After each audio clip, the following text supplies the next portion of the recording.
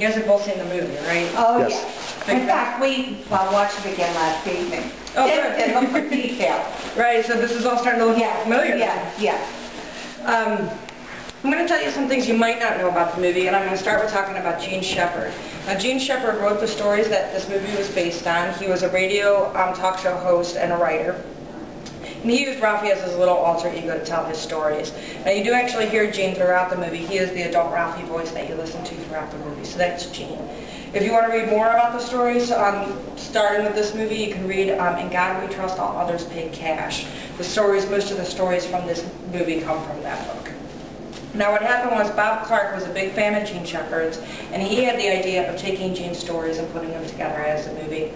And Bob, nobody really cared for about the first 6-7 years he had this idea, and then he directed Porky's. And Porky's, of course, you know what Porky's is, right? Yeah. It was a huge mega hit for MGM, and so he had a lot of clout, but more importantly, they wanted Porky's 2 right away. And so Bob said he would be happy to make them Porky's 2 if he was allowed to make that little Gene Shepherd thing first. And so with their backs against the wall, they gave Bob $4 million to make this picture. And that's how the movie got made. So we really owe it to Bob. Now, the movie really doesn't have anything to do with Cleveland whatsoever. So it's kind of interesting why they filmed here. Do you guys know why they filmed here?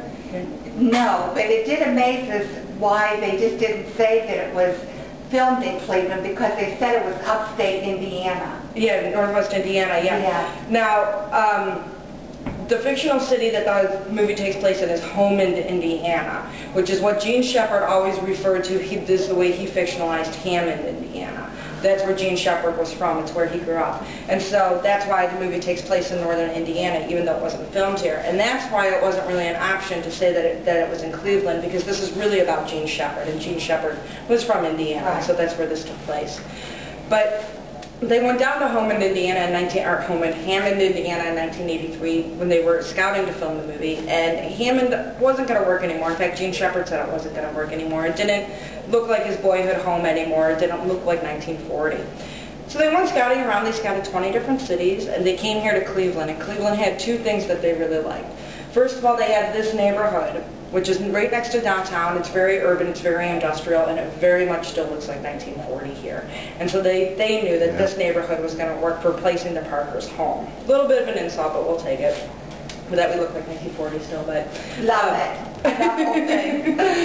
Now, the other major reason why they came here was Higbee's department store that's in the movie. Mm-hmm. Now, Higbee's was a real department store here on our public square in Cleveland.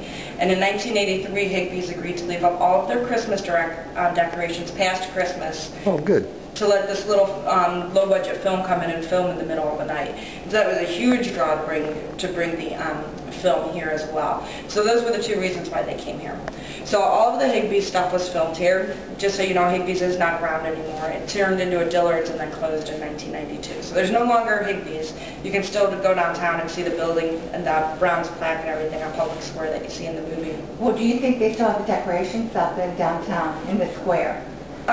Today? Like, did they take them down yet? I don't think so. They're not going to be like what you saw in the movie, though. Mm-hmm. But, of course, because during the filming of the movie, Cleveland did leave a lot of its decorations up, but the filmmakers also asked Cleveland specifically to take down certain things so that they could add decorations that were more in tune with 1940. Of course, it was 1983. Right. So Cleveland was very accommodating to the filmmakers. They completely closed down Public Square in the middle of the night to let them film. They left up a lot of Christmas stuff. They let them change things, like they changed the bus stops to look more like 1940s bus stops. But a lot of that were things that the filmmakers did, not that the city did, or not that what it looks like now. Now, what month did they make this movie in? They filmed from January to March of 1983. And then they just waited till they got the perfect days for the perfect snowstorm? No, not at all. Actually, for all of the Cleveland scenes, it was not snowing, and so they had to manufacture that snow, and it got very, very expensive. They used a variety of things. They trucked in snow from Michigan. They used false snow, like a snowmaking machine from Brandy Run Ski Resorts just south of here.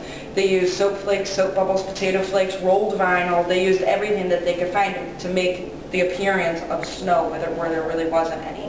You know, you just can't count on Mother Nature sometimes. The winter of 1983, it just wasn't snowy here in Cleveland. Now, the majority of the movie was actually filmed in Cleveland, or in Toronto, and in Canada.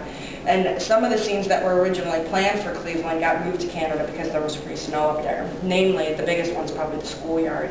It was just going to be too expensive to layer an entire schoolyard in false snow. So there's free snow in Canada. The other major scenes that were filmed here in Cleveland, aside from Higbee's, I already mentioned downtown, all the public square parade scenes were filmed here. The alley, when the kids are running back and forth to school getting chased, that was actually a field about 6 blocks north of here that they mocked up to look like an alley. That was here. And then all, of course, this house and the scenes around this house. Everything else was pretty much up in Canada. Now, they picked this house for a couple main reasons. First of all, they just liked the look of the home. Even though this was a duplex, it didn't look like a duplex from the outside. It looks like a single-family home. And they liked the wraparound porch, they liked the look of the house. But more importantly than the look of the house, the situation of the house was very important. In the backyard, we border on with steel mills, and so they knew that they could get shots of the house with the stacks and the smoke rising right behind the house. Again, that instant visualization, this is supposed to be representing Hammond, Indiana in 1940s, which was a steelmaking town. And that plays a big role in Gene Shepard's work, actually, that he was from a steel town. Over here on the side, we have the Bumpus' house, and you can look at me. The Bumpus' that's the house they used as the Bumpus' house in the Bumpus' yard. And as you can see, they have a vacant lot. They have a double wide lot. And that double wide lot was hugely important because it gave the filmmakers room to store equipment, like that snowmaking equipment I talked about. Wow. It gave them room to build scaffolding to get those nice panning shots of the neighborhood. And it also gave them room just to be able to see this house, almost like this is a corner house or next to a field or something like that. And space is a premium in a neighborhood like this, which is very urban and very congested, and so that space was very important to the filmmakers. Out here in the front, we're at a T intersection with Raleigh and West 11th Street. And T intersections work really nice for making movies because it gives the filmmakers the opportunity to move around and get lots of different angles. So just to name a few scenes that were filmed around here. In the backyard, all of the backyard stuff was filmed here. So that's Black Bart, Christmas Morning, BB Gun, that was all filmed here. In the driveway, all of the running gag scenes of the old man and the Bumpus hounds, those were all filmed here in the driveway. Opening scene of the movie, Ralphie and Randy run off the porch and they run up Raleigh Avenue. You actually see our museum house and our gift shop house. But when the kids are going to school, they're going up West 11th Street right here. So when Randy falls down and can't get up, that was filmed here. When Ralphie comes home from school and gets his decoder pin, that was right out here on our front stoop.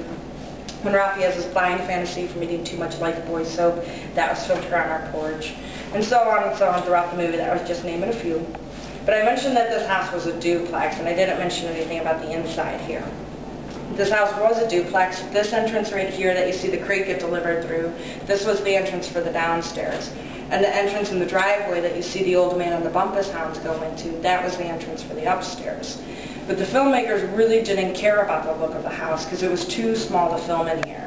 Even if the house looked as great as it does today, it would still be too small to film in here. It's pretty much just standard practice that you pick outside of a house, but then the interior scenes is set work, you know. Yeah. So this is no different.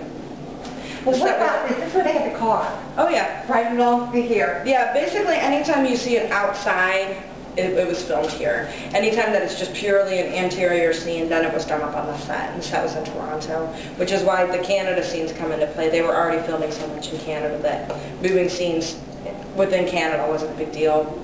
But yeah, he pulls right up here in his 1937 Oldsmobile, and he's won his major award. You see Ralphie hanging out the window. That was filmed right here. Well, whatever happened to that car?